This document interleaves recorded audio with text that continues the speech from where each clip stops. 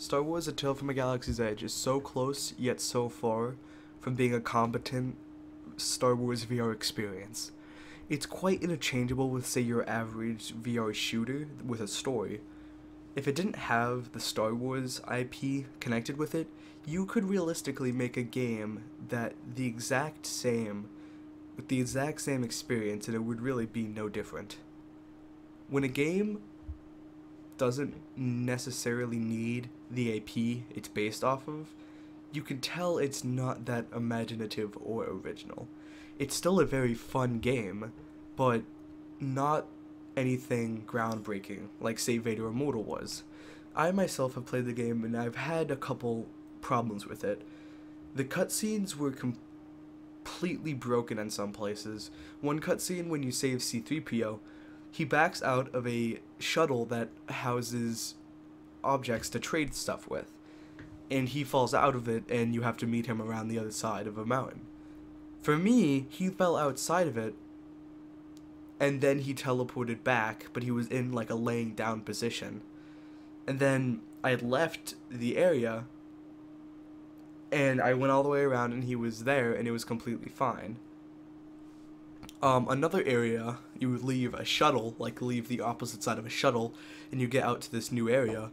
Nothing was loaded in. I could see directly through the map, and there were invisible walls everywhere, and it only fixed itself once I died and reloaded in.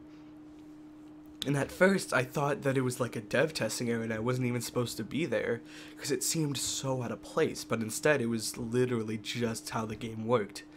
The game's rather glitchy, and it's still a really good time, but it's so close, yet so far away from being a good Star Wars game.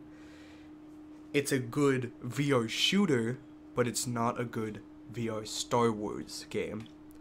The story itself is surfaceable, but not anything special. You don't really gain that much attachment to most of the characters because they go in and out. The final boss doesn't seem like the final boss. It seems like a run-in with the main villain. And it ends really abruptly. It's like you're talking to C-3PO and R2-D2 while you're walking away, and then it just cuts to the credits, like nothing happened in between.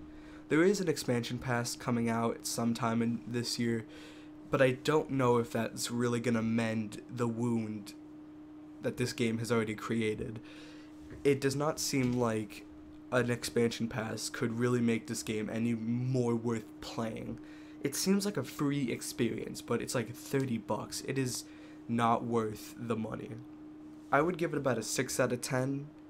It's not worth your money, and it's not worth, I would say it's not worth being called a Star Wars game. It's still really fun, but it's nowhere near fun. It's nowhere near enough, it's nowhere near creative enough to be considered as such.